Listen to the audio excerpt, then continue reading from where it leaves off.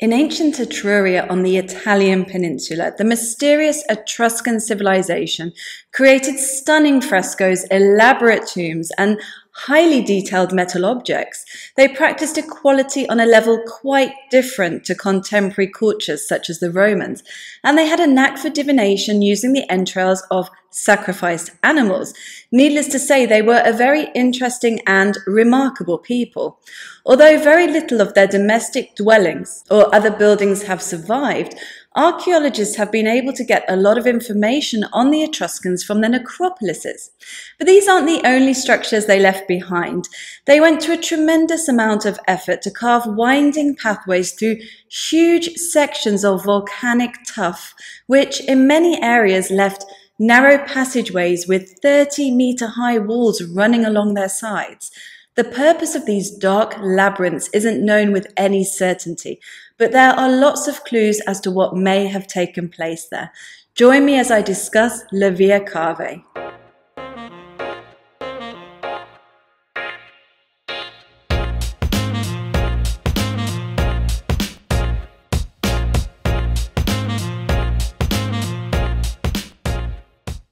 Before I get started, I'll touch on two of my favorite research subjects towards the end of the video because I found some connections to this particular topic.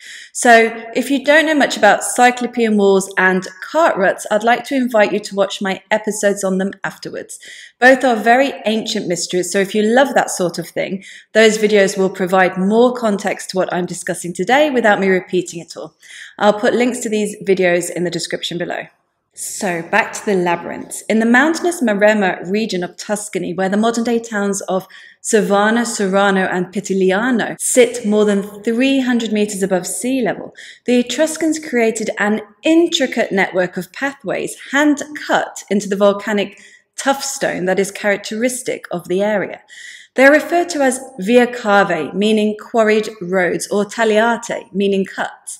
Most of the pathways were carved deep into these layers of solidified ash, creating trenches lined with towering and imposing natural walls of more than several meters, and in some places as much as 30 meters height.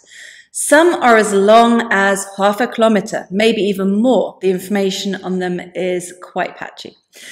The Maremma region of Tuscany isn't the only part of ancient Etruria where they are found, but the ones there are some of the best preserved and supposedly the oldest, although I'm not sure how they are dated exactly.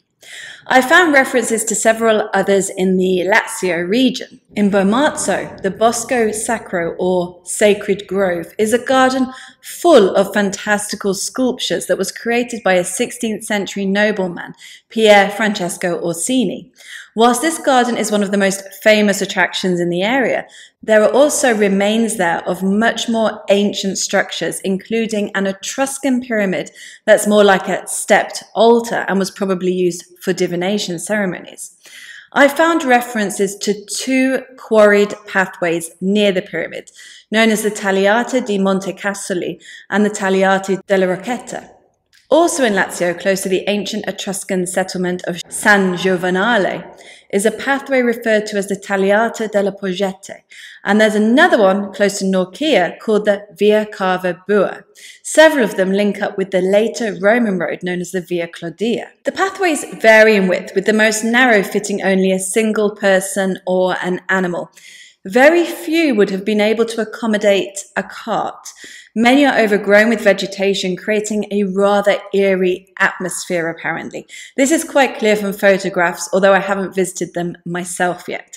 Experts think that the Etruscans created them by carving holes in the tuff before placing wood and water in these holes. Once the wood expanded due to the effects of the water, it would then break the tuff. By repeating the process, they were able to dig these trenches to the required depth. But although experts have an idea how the pathways were quarried with the tools available in Etruscan times, it's clear that it would still have been a difficult process requiring a lot of people. So whatever role these pathways played, it must have been pretty important to the Etruscans. Channels were also included in the pathways to drain excess rainwater, which I can imagine was necessary considering how deep and shaded they are. Some also had steps added in places where they were on slopes. No one knows exactly what these narrow pathways were for. They may have been for defense. Since it's not possible to see the surrounding region from inside them, invaders attempting a shortcut through the Vie Cave will certainly get lost or trapped. It's also possible they played a defensive role as a place where the Etruscans could hide in times of an attack.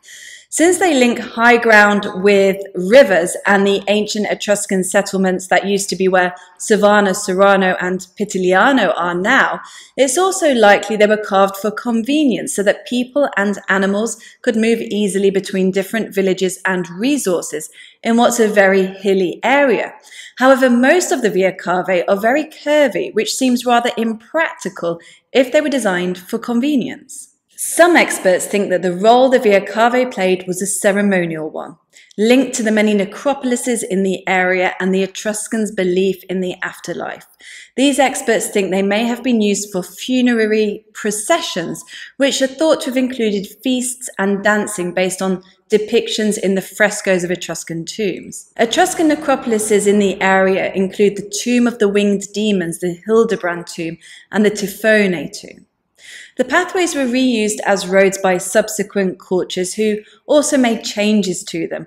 Most of the buildings in the modern-day towns of Savana, Serrano and Pitiliano date to the medieval period, and it was during that time that various shrines and carved crosses were also added to cavities in these pathways, Christianizing the original pagan structures. Some of the pathways and necropolises are part of the archaeological park called La Città del Tuffo in Savana, and quite a few of them are labelled on Google Maps.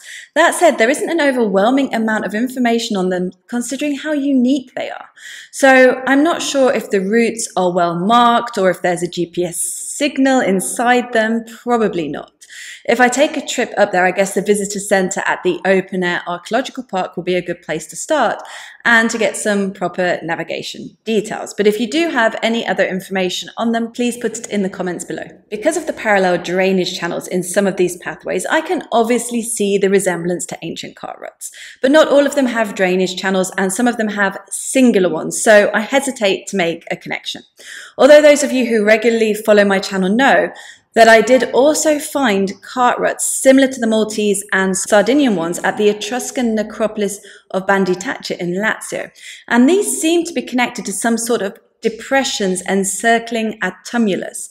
These depressions look as though they were for drainage, so perhaps that's all these cart ruts were for. The more ancient cart ruts in Malta and elsewhere don't appear to have been for drainage though, so I doubt there's a relationship between them. That said, wherever I see connections, I'm going to mention them, however speculative they may be and however unrelated in time and geography they are, because they're just speculations of mine. Do not mix them with the facts, which, as you know, I take mostly from peer-reviewed articles and books written by academics. Also, whilst I am speculating, the towns of Savana, Serrano and Pitiliano are about 20 kilometers from Saturnia. Now a famous spa town, it's said to have been founded by the Romans. However, ancient writers also alluded to it having started out as an Etruscan settlement, who, as I've mentioned before, these same ancient writers refer to as descendants of the Pelasgians, pre-Greek Aegean people.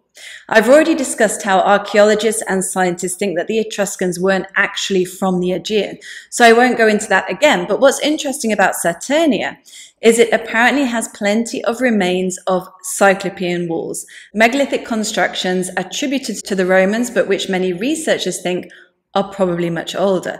So that's just another interesting observation I wanted to make. Returning to the Etruscan labyrinths, I think something ceremonial was going on there, something linked to nature gods and the interesting volcanic geology of the areas where the Etruscans lived. The experts are quite certain that the Etruscans were descended from the local Iron Age Villanovans, but as you can see from my videos, the Etruscans had aspects of their culture that were pretty unique and didn't seem to evolve from that which went before. So I find that really fascinating.